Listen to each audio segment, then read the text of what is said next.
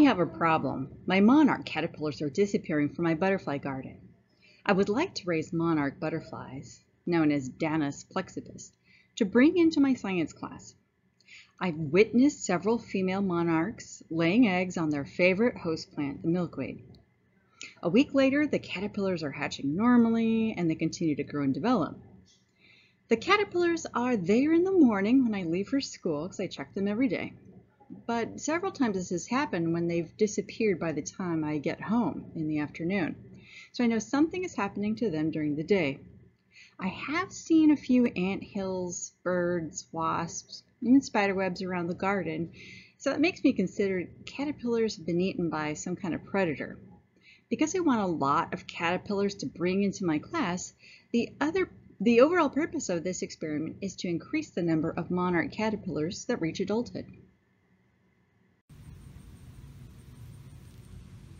And there's a nice larvae of the monarch feeding on milkweed. The primary predators for monarch caterpillars are ants and spiders. Since Michelle has seen a few anthills and spiderwebs in her garden, research has led us to believe that these may be the predators eating the caterpillars. A bug box is an enclosed environment that allows living insects to grow while protecting them from outside influences such as predators or changes in their habitat.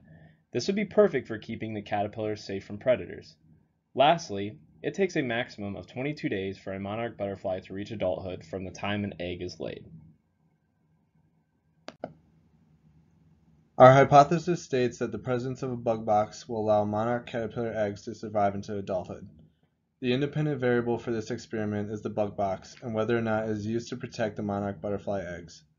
The dependent variable will be measured through the amount of eggs that develop in adulthood.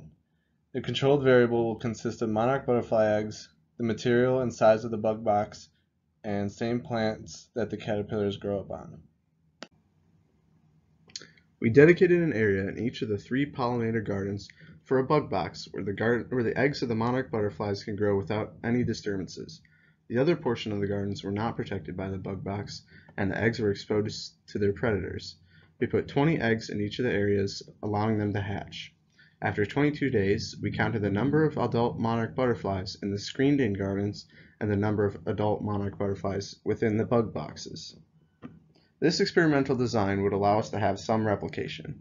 It would also be considered a causative between groups study. It would be called causative because we directly manipulated the independent variable.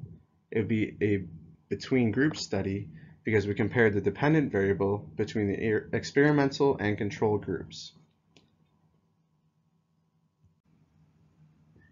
Here's the raw data that represents the number of adult monarch butterflies left in each garden after 22 days. The independent variables would be whether or not a bug box is used, or another way to put it is the environment at which they grew in. This would be qualitative, either you have a bug box or no bug box is present, and discrete, because it can be categorized. The dependent variable would be the number of adult monarch butterflies alive after 22 days. This would be quantitative, because they are numbers, and discrete because you can't have half a butterfly that is living, or at least we hope not. After compiling this data, the next decision would be the type of graph we would use to display this information. Because we have one dependent variable and 2 discrete independent variables, we decided that a bar graph would be best to represent our data. Here's a bar graph that was generated from our data.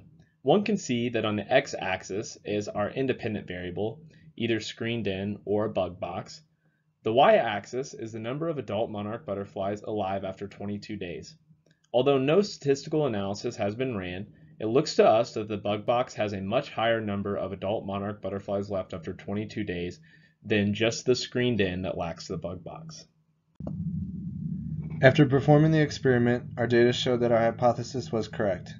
We hypothesized that the presence of a bug box will allow more monarch eggs to survive into adulthood as compared to the eggs that were not under the protection of the bug box.